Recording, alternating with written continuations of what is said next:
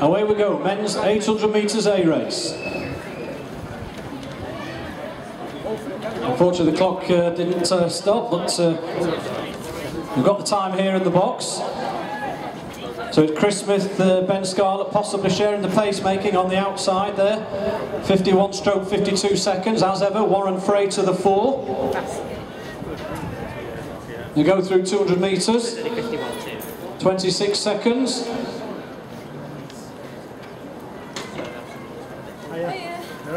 So the familiar figure of Andy Badley, following the pacemaker. Slight gap to the rest of the field. 600 earlier. But it is Badley who's right behind the pacemaker there. Still Warren Frey in second place. Then it's the American Bolus coming through with Colin McCourt following him through. On the inside there, it's Ed Jackson coming back to some good form, done under 150 this year.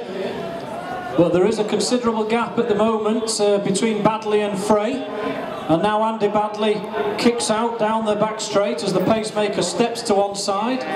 Bolus goes into second place.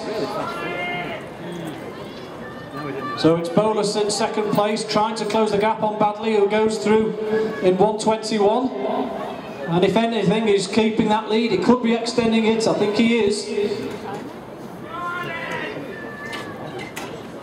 Into the home straight, and Andy Badley looking good. It's Andy Badley into the home straight from the American Bolus. Colin McCourt coming through as well, and Ed Jackson, but Badley takes it. So Andy Badley with some good